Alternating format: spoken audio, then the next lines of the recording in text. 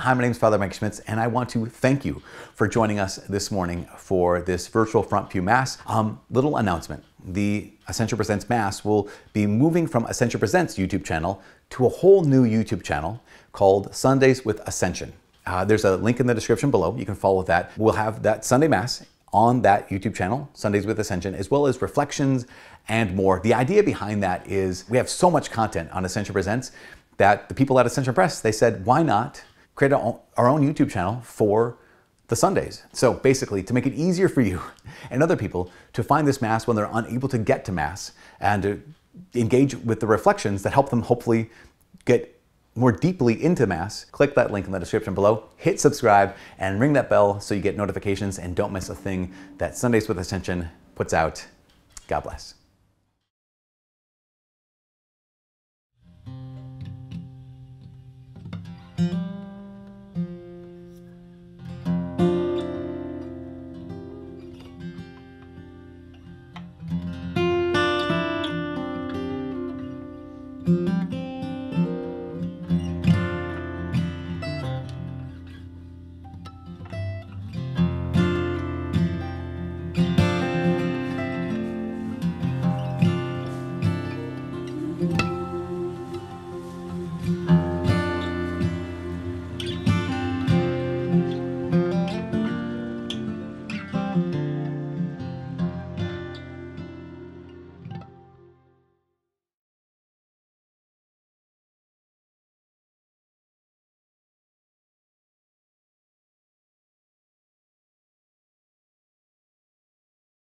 I invite you to stand.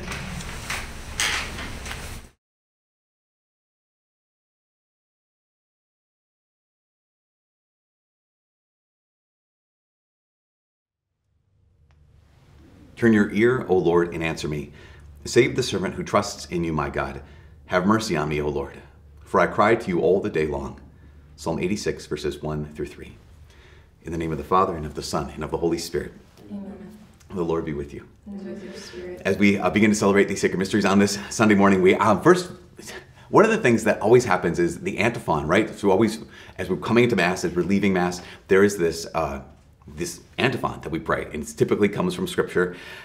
And this one from Psalm 86 just reminds us of the fact that whenever we approach the Lord, sometimes we don't know what to say.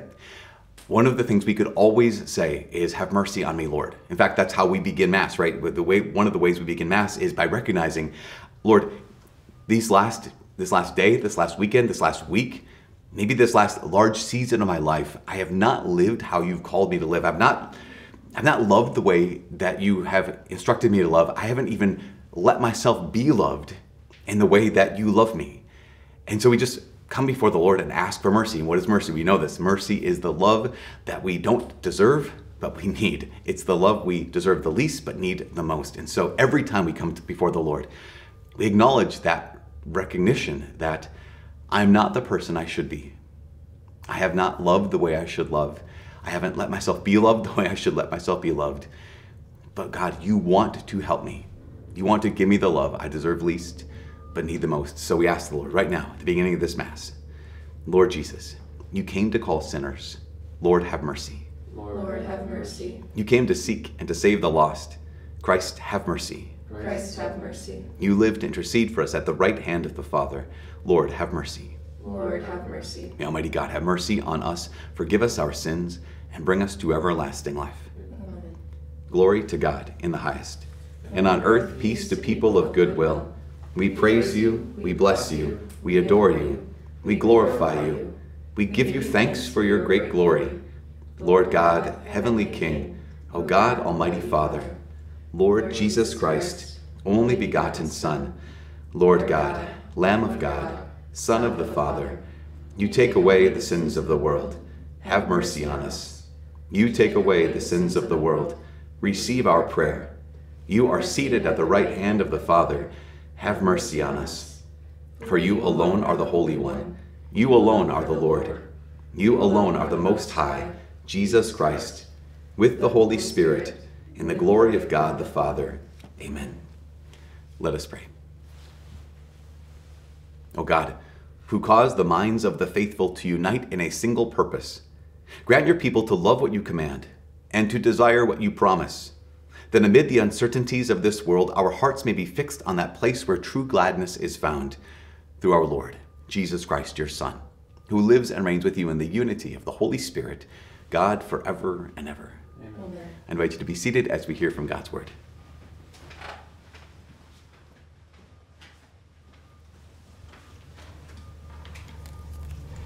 A reading from the book of the prophet Isaiah.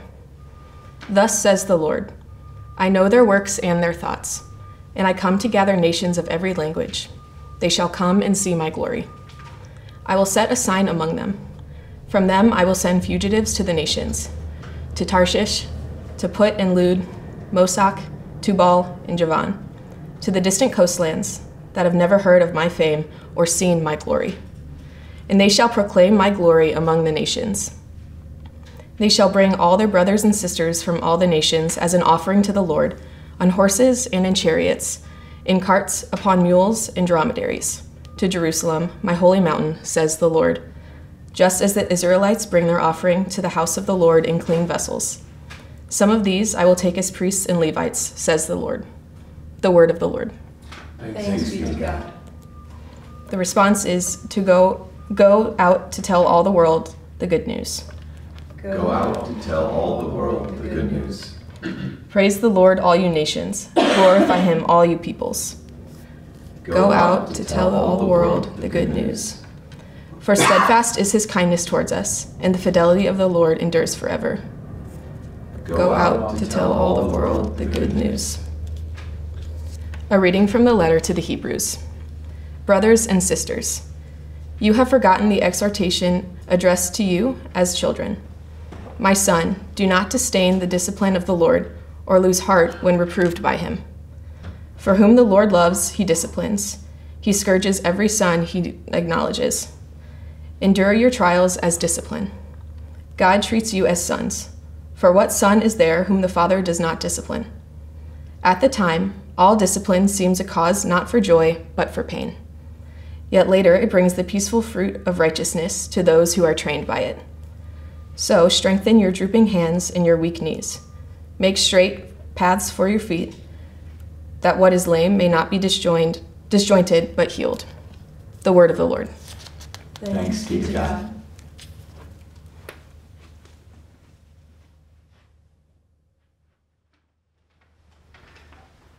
Hallelujah, hallelujah, hallelujah, hallelujah, hallelujah, hallelujah.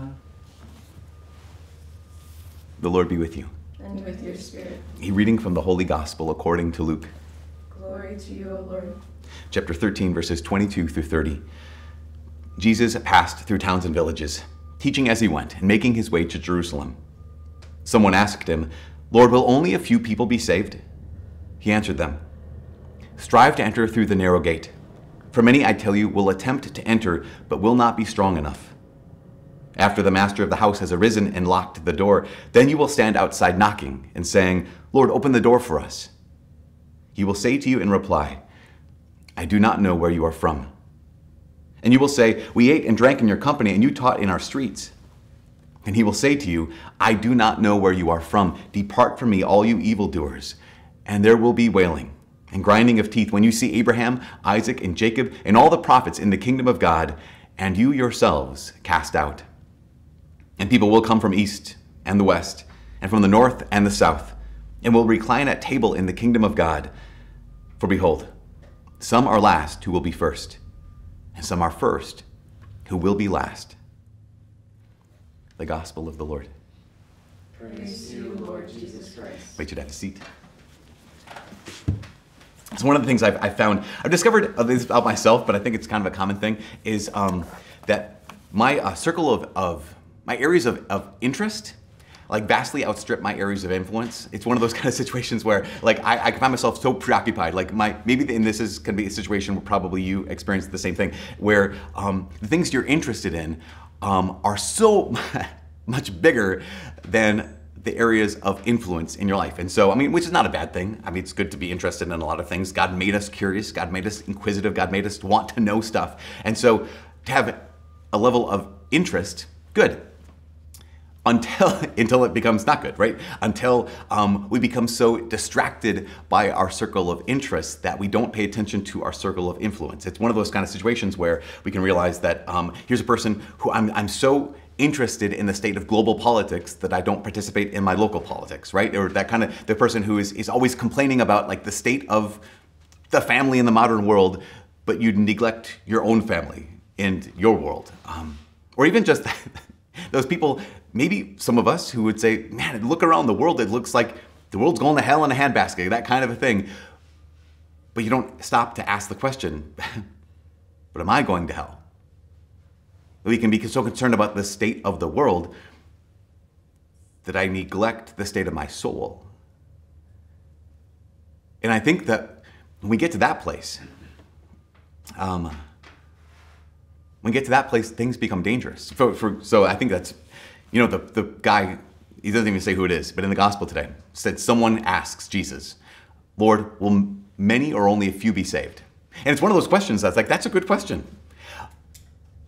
But I think in some ways it can be an abstraction, right? Because I just want to know numbers. Like, tell me, like, what are the odds when it comes to out there, how many people will be saved? It can become an abstraction, but also can become a distraction. And the distraction is, if I'm more concerned with how others are living, will many or only a few be saved? I can make it about someone else. Because if it's about others, again, others are an abstraction. If it's about others are a distraction. And I love this because Jesus, I mean, here's the Lord who knows us really, really well. And what does he do? He basically cuts through that area of interest and goes right to the area of influence. When there's this temptation to have an abstraction and have a distraction, Jesus makes it incredibly personal and makes it incredibly practical. Because his answer is not a number. His answer is, okay, here's what you need to do. The word he says is, okay, basically, strive. He doesn't tell us a number, but he tells us what to do. He says strive. In fact, the Greek word for strive is imperative. So Jesus says, you want to have an abstract number because you're really interested in, will many or only a few be saved? Jesus says, you strive. That's his answer. Will many or only a few be saved? You strive. Because you're going to have to fight for it. You know, I think that's really interesting. I think we're going to talk about this. What is it to actually strive after the Lord? Because Jesus even says, for many will attempt to enter heaven, but won't be strong enough. And one of the things I want to highlight is we'll say this, 2 truths and 2 lies. There are 2 truths about striving. There are 2 truths and 2 lies. And the first thing I think Jesus highlights is that no one, including me and including you, just automatically gets heaven. No one just automatically gets heaven, which is a big temptation. I mean, I know that doing funerals, the temptation is to canonize the person. I don't know if you guys heard this. There's kind of this old joke that talks about how there's these 2 gangsters and they're brothers and really bad guys. And at one point, one of them, Tommy dies, and his brother goes to the priest and says, Father, I'm going to give you, I know you have a lot of bills in this church right now. I know you have a lot of debt in this church right now. I'm going to make a massive donation to your church as long as at my brother Tommy's funeral, you say the words, Tommy was a saint. You need to say those words, Tommy was a saint at his funeral, and I'll give you the money. If you don't, I'm not going to give you the money. So the priest is like, I don't know what to do. He gets up, and during the homily, he's like, okay. He says, Tommy was a crook. Tommy was a liar. He cheated people out of money. He hurt people. He destroyed people's lives. He was an awful human being. But compared to his brother, Tommy was a saint. That's okay. And whenever you tell the joke, it's bad. But the idea, the temptation, you guys, thank you for humoring me. But the temptation, of course, in this whole situation is, in a funeral, is just to say, you know, they're in heaven right now. Without any evidence. Again, I'm not making any judgments about, but just to declare that someone is in heaven without any evidence that they ever strived after heaven. It's kind of premature. Because, you remember, the first truth, we don't automatically get heaven. Just like we don't, to think that we automatically get to heaven is pretty remarkable. I've mentioned this before, but I'll say it again. I think about the Olympics and a couple of different Olympic sports, Olympic events. They have like the luge. For the luge, what do? You lie down and go down this ice chute.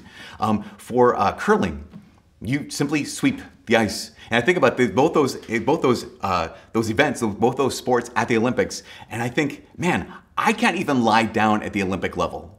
I can't even sweep at the Olympic level. And what gives me the idea or the impression that if I can't even just automatically go to the Olympics for lying down or the Olympics for sweeping, what makes me think I would just automatically get heaven without striving after heaven? Even those people, they say, but Lord, we ate and drank with you. Okay, but you didn't strive. You didn't strive after heaven. At the same time, so we know the number one, first truth, I don't automatically get heaven. The second truth is, even though we don't automatically get heaven, we have to strive after heaven, we can't earn heaven. This is the second truth. No one can earn heaven. That we do not work our way to heaven. That is something that is impossible to do, because salvation is a gift, like the grace of God. Salvation is a gift. It's unearned. It's completely undeserved. That we only have access to the Father because of what Jesus has done for us and his outpouring of his Holy Spirit. So these two truths are very, very important. One, we do not automatically get heaven. Secondly, you can't work for heaven. You can't earn heaven. At the same time, as a gift, it's a gift we have to use. I think about this a lot because imagine you had parents who you wanted to play the guitar. And so at some point they say, okay, here's the gift of a guitar. And not only here's the gift of a guitar, we're also going to pay for whatever lessons you need. We're also going to pay for any repairs you will ever need in the life of this guitar and the life of you. And say, great, you have this gift, but there is a massive difference between having a guitar and being able to play the guitar, having access to lessons and actually going to the lessons. There's a difference between having access to a repair shop and going to the repair shop when things are broken. I mean, think about this. You have the guitar, here's the gift. I just don't show up for lessons. Or I do show up for lessons and do what I did when I was a kid for the piano and just not practice in between lessons. Like that's something that people could do. Or yeah, the guitar was doing fine and then like the neck broke or then one of the strings broke and I just don't bother to take it in. There's a massive difference between having this completely undeserved, unearned, free gift and actually using this completely unearned and undeserved and free gift. And that's how so many of us can live, right? Because we've been given the gift of salvation by Jesus Christ. At some point, most of us have been baptized. So here we are as God's sons and daughters, and yet we might not live like that. We have access to lessons, like we can come to Mass, but we just absent ourselves from Mass. Or maybe we go to Mass, but we don't actually pray in between lessons. We don't pray between Mass. Or when we fall down, when our hearts get broken, when the relationship with the Lord gets broken, and He just simply says, the price has been paid, come back to me in confession. Like, maybe later. Salvation is a free gift that we can't earn. Heaven is a free gift that we can't earn, but we have to choose it. So we don't automatically go to heaven. You can't earn heaven, but we have to choose heaven, or else we don't get heaven. We have to strive, as Jesus says. That leads us to the two lies. And the first lie about needing to strive is, it's kind of a common thing that we think these days, is discomfort is dangerous. That discomfort is dangerous. I'd gotten an email not too long ago from a young woman who was very concerned. She'd heard about this thing called Exodus 90. Exodus 90 was started a bunch of years ago by some guys who were in the seminary. And now some of them are priests, some just turned out, and they're married men and some single men. But they recognized there was something in their lives. They said, our lives are so cluttered in this modern world. Our lives are so busy and full in this modern world that we don't really think that we're actually striving after the Lord. And so they said, we're going to do this thing for 90 days. We're going to have some brotherhood, right? So we're going to meet at least once a week with the, however many there were of them. And then they're going to have these certain disciplines. So this woman had emailed me and said she has a friend who was thinking about Exodus 90. And she said it seemed a little too rigorous. It seemed a little too extreme, because there's actually a number of disciplines. Here's the disciplines for Exodus 90. You have to take short, cold showers. That's one. You have to practice regular, intense exercise at least 3 times a week. You have to get at least 7 hours, recommended 8 hours of sleep per night. But then here's some of the things you have to not do, right? You have to abstain from alcohol, for the 90 days. You have to abstain from sweets or dessert, from soda, from eating between meals.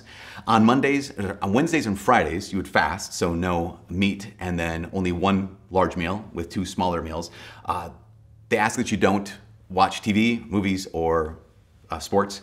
They ask that you not play any video games, and that when you use your computer, you can only use your computer for work or for school or for like essential things like paying bills, that kind of situation. And so this woman, who was very genuine, just very, very inquisitive about this whole thing, she said that seems so extreme.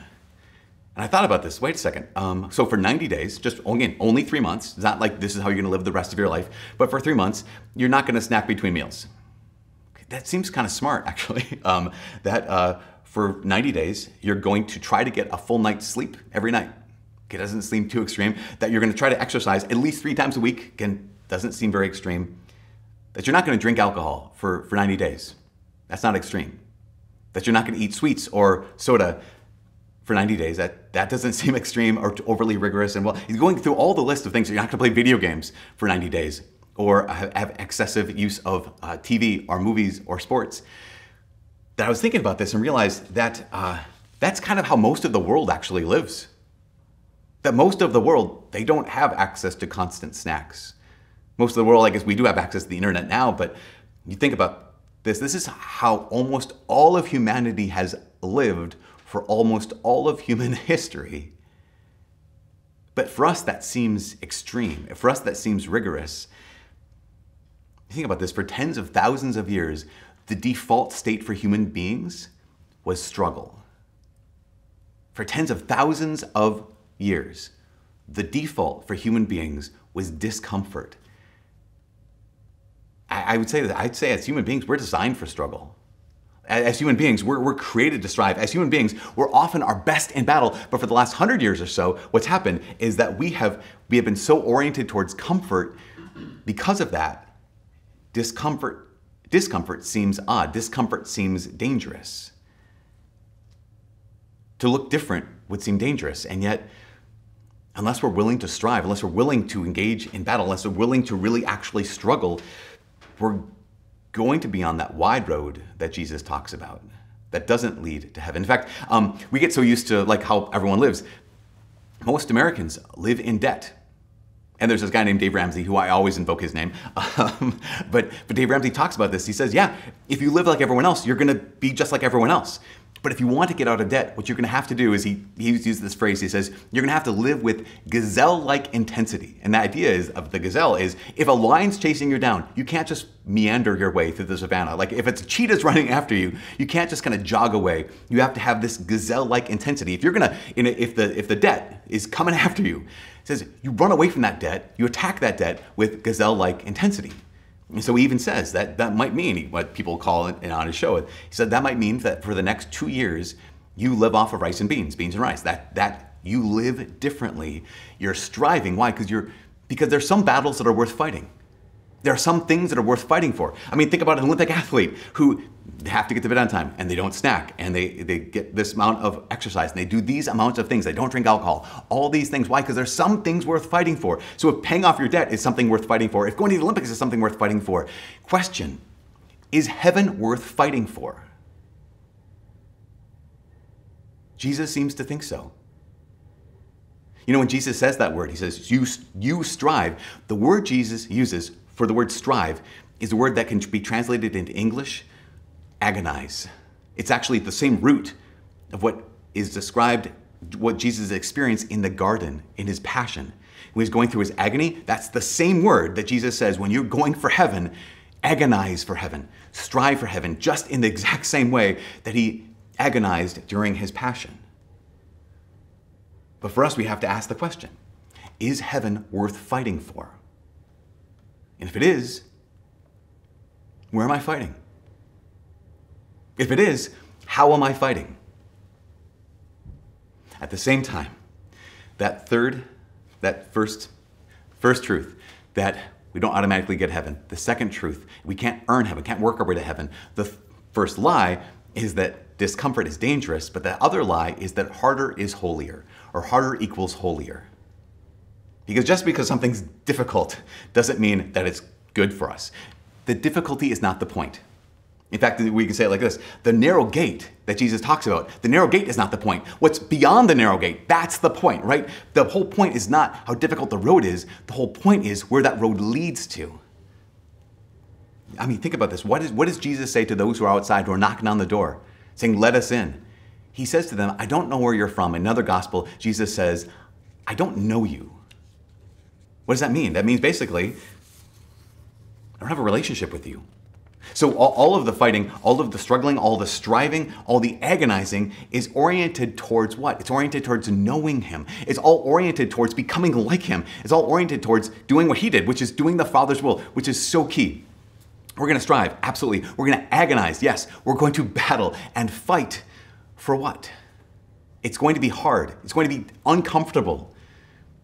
But it's supposed to lead to a relationship. The difficulty isn't the point. The narrow road is not the point.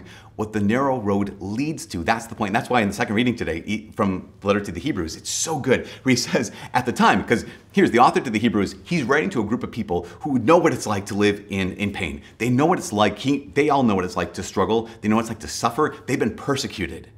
And they know that it stinks. And so the author says, at the time, all discipline seems a cause not for joy, but for pain. Definitely true. Yet later, it brings the peaceful fruit of righteousness to those who are trained by it. Now that word righteousness, the fruit of the difficulty, right? The fruit of the training is righteousness. That word righteousness simply literally means right relationship. That the fruit of the discipline is now I have a right relationship with my God himself. And that's one of the things is we realize that all of the disciplines, all the asceticisms of the Exodus 90 or any striving after the Lord should be leading and should be training in trust. I mean, think about this. Anytime you and I take time aside and say, I'm going to pray now instead of doing anything else, we're being trained in trust. That, okay, I'm not doing anything but talking to the Lord. And I trust that he hears me. And I trust that he wants me here. And I trust that he's present as I am present. That every time we experience failure, that's being trained in humility. Every time we experience even our brokenness and our weakness, and we bring that brokenness, bring that weakness to the Lord, we're growing in friendship. I mean, when we let the Lord love us as we are right now, we're actually growing in friendship with God himself. See, all of this, the taking time to pray, even in the midst of our failure, in the midst of our weakness, all that striving is meant to bring us back again and again and again into contact with God. And that contact with him brings about the fruit of the training, which is the right relationship. So here's the last thing. The last thing is, what is one way this week that you're going to strive for heaven? Like, what is one way this week that you're going to battle for heaven? What's one way? Not all the things you're going to do. Here's a big checklist of things, but just what's one way that you're going to struggle for heaven? Because we know we can't earn heaven, but we must choose heaven. Especially in our world, we will never, living in this world, living like everyone else, we will not drift to heaven. Therefore, we have to fight for heaven. So, this week, where will you fight for heaven? This week, in what way will you struggle for heaven? This week, how? How will you strive after heaven?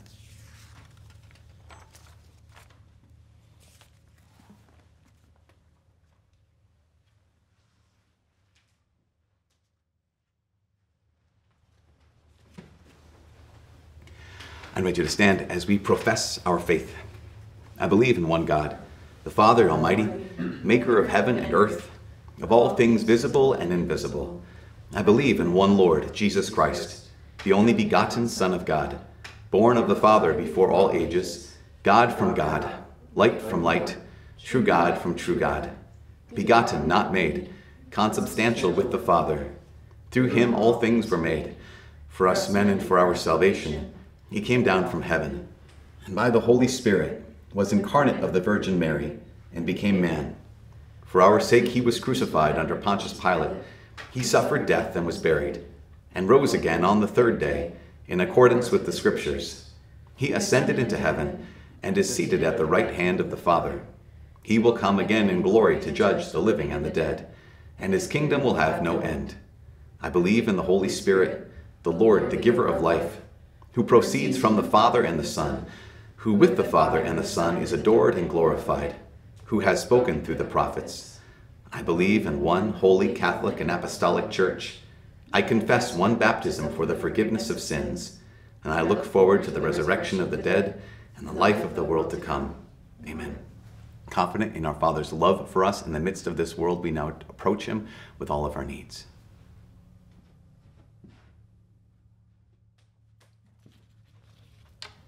That the Church, through clear proclamation of the gospel and through works of mercy, may always comfort those who are enduring trials of every kind, we pray to the Lord.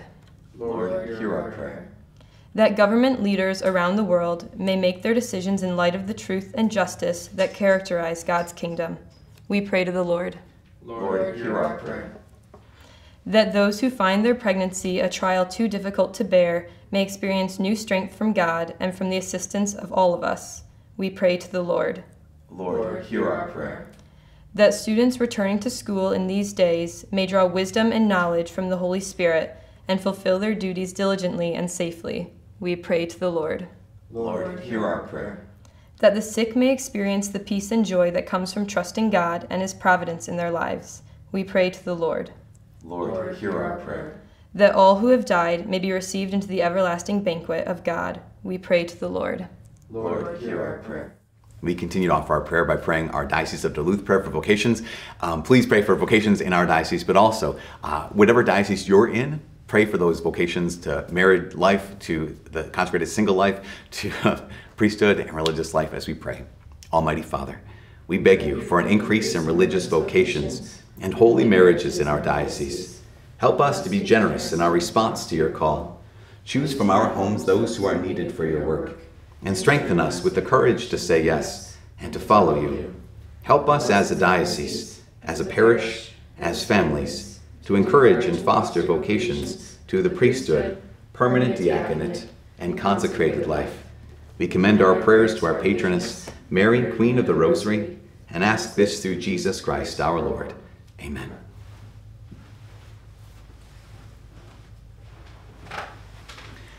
Blessed are you, Lord, God of all creation, for through your goodness we have received the bread we offer you, fruit of the earth and work of human hands. It will become for us the bread of life. Blessed be God forever.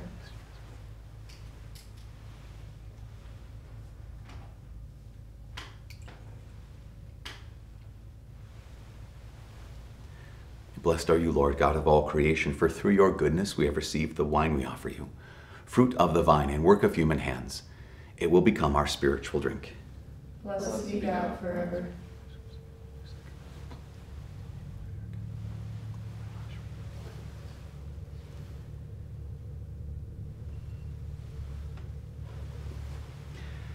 Pray, my brothers and sisters, that my sacrifice and yours may be acceptable to God, the Almighty Father. May the Lord accept the sacrifice at your hands, for the praise and the glory of his name, for our good and the good of all of his holy church. O Lord, who gained for yourself a people by adoption through the one sacrifice offered once for all, bestow graciously on us, we pray, the gift of unity and peace in your church, through Christ our Lord. Amen. The Lord be with you. And with your spirit. Lift up your hearts. We lift them up to the Lord. Let us give thanks to the Lord our God. It is right and just. It is truly right and just, our duty and our salvation always and everywhere to give you thanks, Lord, Holy Father, Almighty and eternal God. For you so loved the world, that in your mercy you sent to us the Redeemer, to live like us in all things but sin, so that you might love in us what you loved in your Son, by whose obedience we have been restored to those gifts of yours, that by sinning we had lost in disobedience.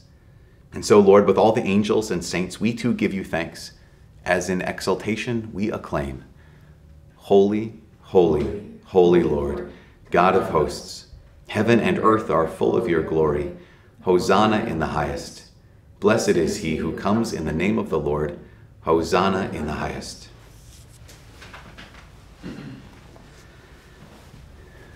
You are indeed holy, O Lord, and all you have created rightly gives you praise. For through your Son, our Lord Jesus Christ, by the power and working of the Holy Spirit, you give life to all things and make them holy, and you never cease to gather a people to yourself, so that from the rising of the sun to its setting, a pure sacrifice may be offered to your name. Therefore, O Lord, we humbly implore you, by the same Spirit, graciously make holy these gifts we have brought to you for consecration, that they may become the body and blood of your Son, our Lord Jesus Christ, at whose command we celebrate these mysteries. For on the night he was betrayed, he himself took bread, and giving you thanks, he said the blessing, broke the bread, and gave it to his disciples, saying, "Take this, all of you, and eat of it. For this is my body, which will be given up for you."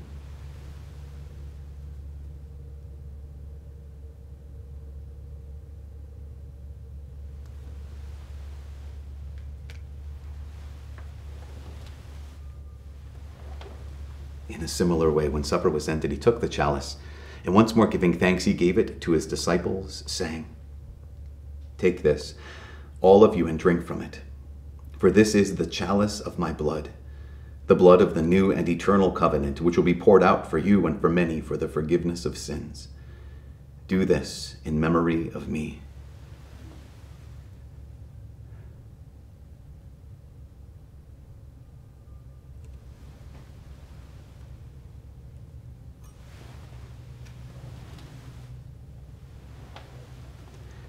The mystery of faith. We proclaim your death, O Lord, and profess your resurrection until you come again. Therefore, O Lord, as we celebrate the memorial of the saving passion of your Son, his wondrous resurrection and ascension into heaven, and as we look forward to his second coming, we offer you in thanksgiving this holy and living sacrifice. Look, we pray, upon the oblation of your church, and recognizing the sacrificial victim by whose death you willed to reconcile us to yourself, grant that we who are nourished by the body and blood of your Son and filled with his Holy Spirit may become one body, one spirit in Christ.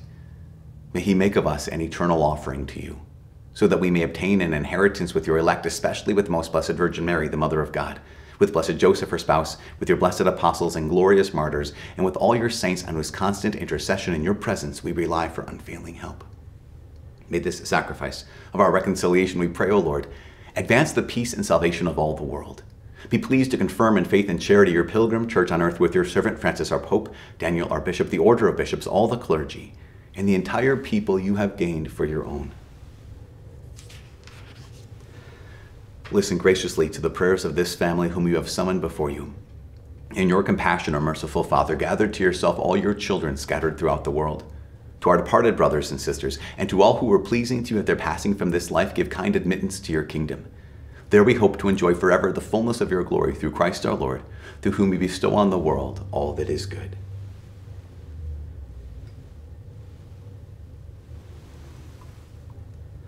Through him, and with him, and in him, O God, Almighty Father, in the unity of the Holy Spirit, all glory and honor is yours, forever and ever. Amen. At the Savior's command, informed by divine teaching, we dare to say, Our Father, who art in heaven, hallowed be thy name. Thy kingdom come, thy will be done, on earth as it is in heaven. Give us this day our daily bread, and forgive us our trespasses, as we forgive those who trespass against us. And lead us not into temptation, but deliver us from evil. Deliver us, Lord, we pray, from every evil. Graciously grant peace in our days, that by the help of your mercy we may be always free from sin and safe from all distress, as we await the blessed hope and the coming of our Savior, Jesus Christ. For the kingdom and the power and the glory are yours, now and forever. Lord Jesus Christ, who said to your apostles, Peace I leave you, my peace I give you. Look not on our sins, but on the faith of your church, and graciously grant her peace and unity in accordance with your will, who live and reign forever and ever. Amen. May the peace of the Lord be with you always. And with your spirit. Let us offer one another a sign of Christ's peace.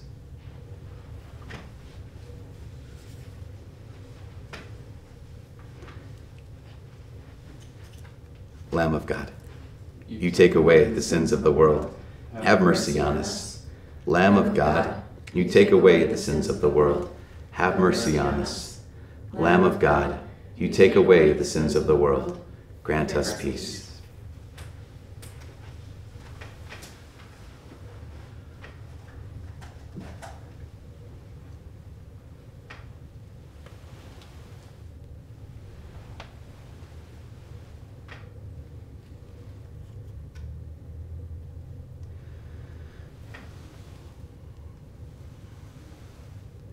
Behold the Lamb of God. Behold him who takes away the sins of the world. Blessed are those who are called to the supper of the Lamb. Lord, I am not worthy that you should enter under my roof, but only say the word, and my soul shall be healed.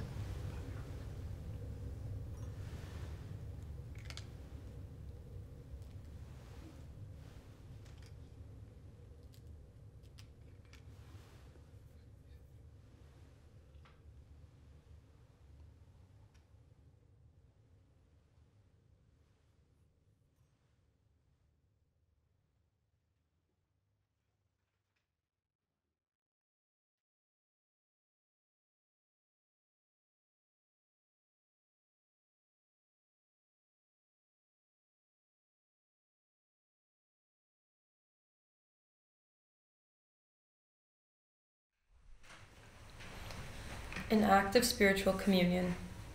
My Jesus, I believe that you are present in the most holy sacrament. I love you above all things, and I desire to receive you into my soul. Since I cannot at this moment receive you sacramentally, come at least spiritually into my heart. I embrace you as if you were already there, and unite myself wholly to you. Never permit me to be separated from you. Amen.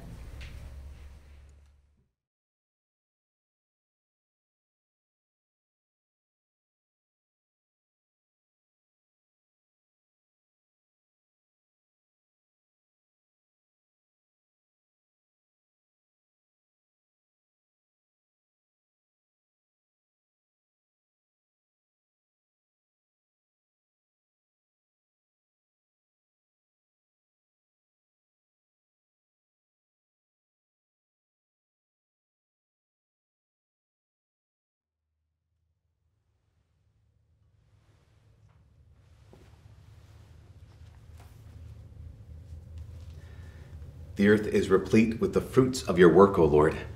You bring forth bread from the earth and wine to cheer the heart. Psalm 104, verses 13 through 15. Let us pray. Complete within us, O Lord, we pray, the healing work of your mercy, and graciously perfect and sustain us, so that in all things we may please you. Through Christ our Lord. Amen. A couple quick announcements. One is, I mentioned this last week, but thank you for praying for us. This Mass is always for those who are joining us from the virtual front pew. So we're always offering it for you whenever you join us. As I said, join us.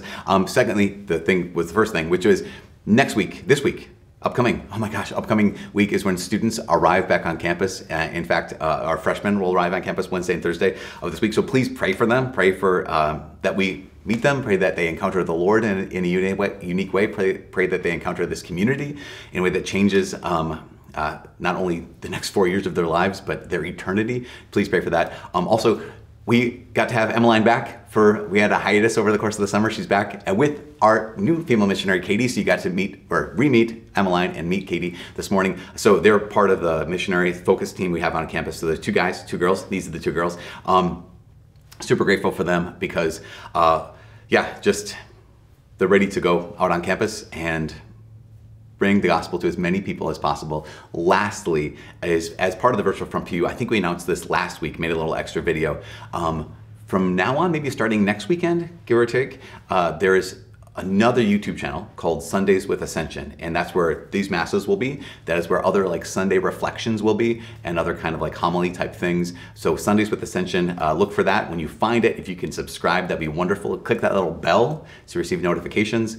That'd be great if you ever wanted to continue to be part of the virtual front pew. That'll be on a new YouTube channel called Sundays with Ascension. That all being said, let's pray. Saint Michael, the Archangel, defend us in battle. Be our protection against the wickedness and snares of the devil. May God rebuke him, we humbly pray.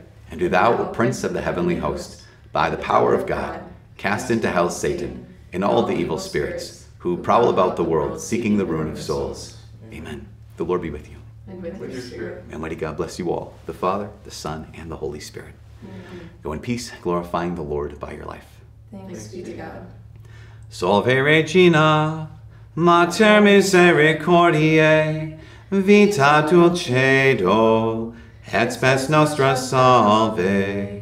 A te clamamus, exules filii Eve, a te suspiramus, gementes et flentes, in ac lacrimarum vale. Ea ergo, advocata nostra, ilos tuos, misericordes oculos, ad nos converte. Et Iesum, benedictum fructum ventris tui, nobis, post hoc exilium, ostende. O clemens, O pia, O dulcis, Virgo Maria.